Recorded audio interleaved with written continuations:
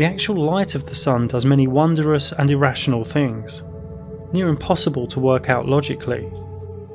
Actual sunlight at any one time is never the same for two different observers. Sunlight has evidence of curve, bend, bulge, mystery, beauty and wonder. The reasons are unknown, and that makes so many uncomfortable. We don't even know if it is really an object.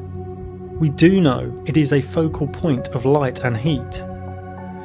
For me, it is probably intelligent consciousness in some way, maybe half in this reality and half in another. It could just be far beyond our comprehension altogether, a reflective or geometric masterpiece, a luminary of the mysterium.